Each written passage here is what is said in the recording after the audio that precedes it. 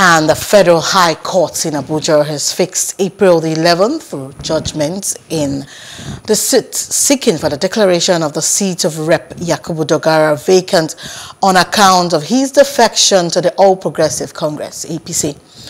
Justice Donatus Okorowa, who fixed the date, said during the judgment was earlier scheduled for today, it was not ready.